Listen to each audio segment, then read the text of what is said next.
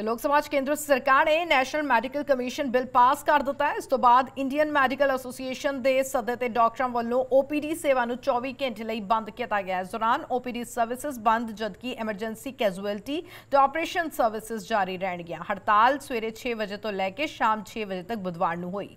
IMA ने नाल 3,50,000 doctor register हैं। बेशक अजे बिल राज्य सभा पास नहीं होया तो सरकार नाल गलबात हो रही है। सोमवार को पास हुए बिल तो बाद सेहत मंत्री डॉक्टर हर्षवर्धन ने इसकी खूब तारीफ की। उन्हों का कहना है कि इस बिल नाल भ्रष्टाचार ते लगाम लगेगी। इस बिल नूं लियाउण दा सरकार दा मकसद मैडिकल सिक्ख्या नूं दुरुस्त करना ते इस विच पारदर्शिता लियाउणा है। जिथे सरकार इस बिल की तारीफ कर रही है उधर दूजे पासे डॉक्टरों वालों इस बिल का विरोध किया जा रहा है।